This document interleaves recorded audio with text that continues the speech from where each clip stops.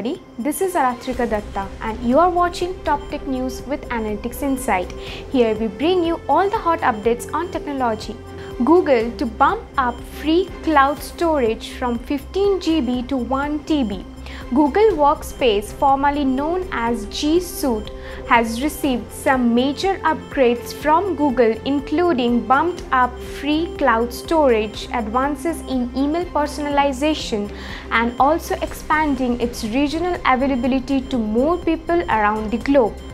Twitter limits employee access to content moderation tools ahead of US election. Elon Musk's Twitter has taken away certain content moderation and policy enforcement tools from some employees ahead of the US midterm elections.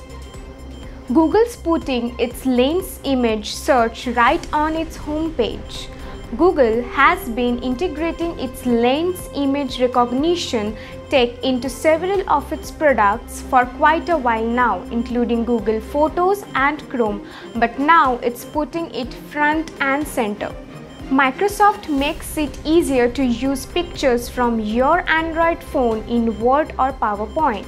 Microsoft is rolling out a feature to Office insiders that lets you insert images from your Android smartphone directly into a web-based PowerPoint or Word file. Google to discontinue support for the standalone Street View app.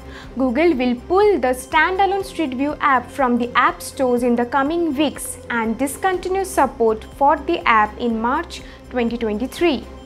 That's all for today. Stay tuned for more updates. You are watching Top Tech News with Analytics Insight.